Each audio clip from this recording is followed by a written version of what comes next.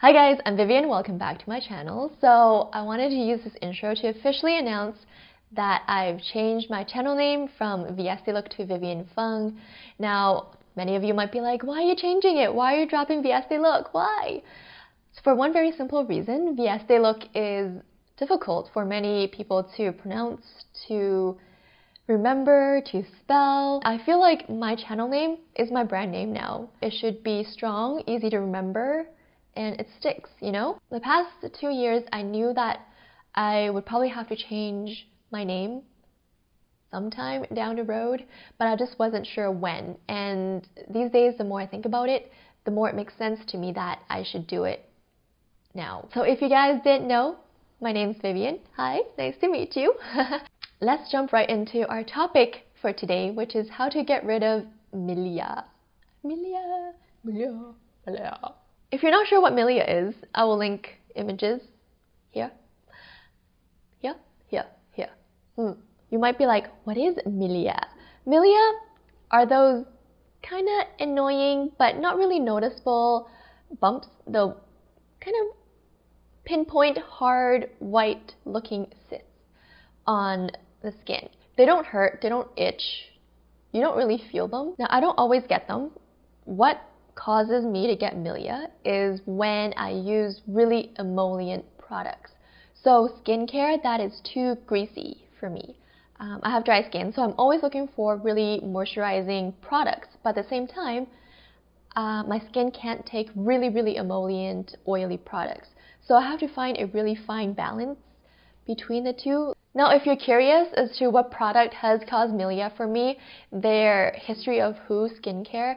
Now, I'm not saying that History of Who is not good, because I think they're a really great skincare brand, but they're just not made for my age right now. I'm still a little young for that skincare range, but let's say like 10 years down the road, I would definitely go back and retry History of Who products. Also, skin injuries. If people have a cut or some kind of burn while it's healing or after it healed, some people might notice that Milia bumps start to form around those areas. When you don't exfoliate your skin enough, the oils and dead skin cells start to build up right underneath the epidermis, right in the pore lining. So since you're not helping exfoliate and shed this dead skin cells, more oils and dead skin cells start building up, and that's how Milia bumps form. So how do you prevent Milia? Regular exfoliation is very important so that you help shed the dead skin cells. And again, for people who are prone to Milia, they haven't found a reason why some people are more prone to it than others. It could be because of oily skin. It really depends on your skin, genetics and things like that. So another way to prevent Milia is to stop using harsh products that cause skin reactions. The products that make my skin react the most a lot of times, cleansers and moisturizers. Those two cause Milia for me the most. Cleanser probably more like pimples and stuff, and moisturizers more like Milia, but those two I have to be very careful with. And of course, it's key to exfoliate on the regular without irritating the skin. And what I mean by that is to not use physical scrubs. They actually irritate the skin a lot, especially for somebody who has Milia already. That will cause Milia to form even more. And use skincare that exfoliates for you. So those are like lactic acid, glycolic acid, retin A, and things like that. Those will help shed the layer of dead skin cells for you. It helps with anti-aging too, because you're not like physically rubbing your face and stuff. Another great way to exfoliate is to wash your face with a towel, flannel. So what I do is I use a clean one every night, and I have clean ones on rotation. So I'm gonna grab one.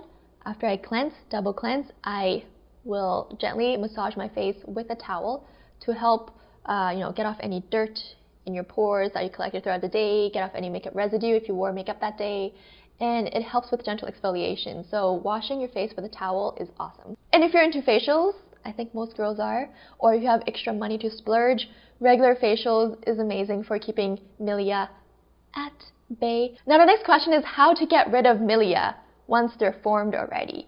So you're going to continue regular exfoliation, or if you're somebody who likes to use additional products after your skincare routine like masks, then I would skip out on those additional skincare products for a day or two. Let your skin calm down. Of course, cleanser, toner, a couple actives, and a really gentle moisturizer. If it's just like a minor, primary milia type thing, you can visit an esthetician or go get a facial, and they might be able to remove it for you.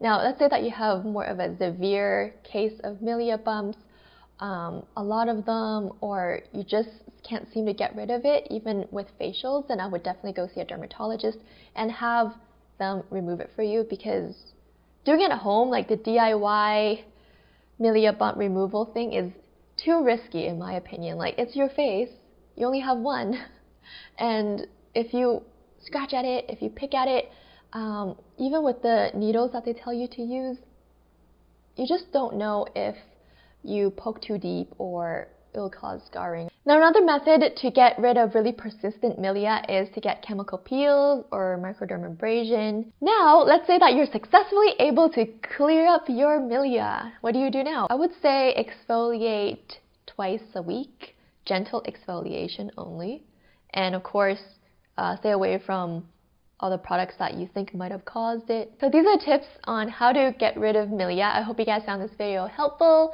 Do share with us your experience if you had milia before, your success stories, your not so successful stories, and the products that you think might have caused milia and what helped get rid of them. So yeah, I hope you guys enjoyed, and I will see you very soon in my next video.